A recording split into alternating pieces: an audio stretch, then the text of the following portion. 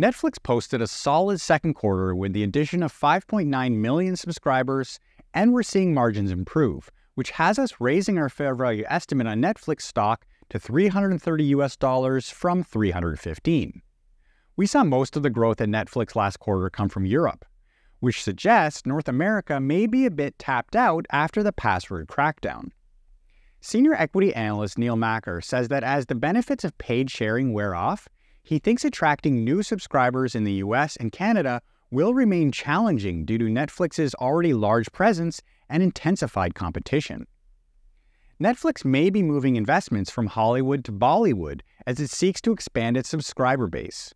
But investors should keep in mind that this international expansion will hamper margin expansion.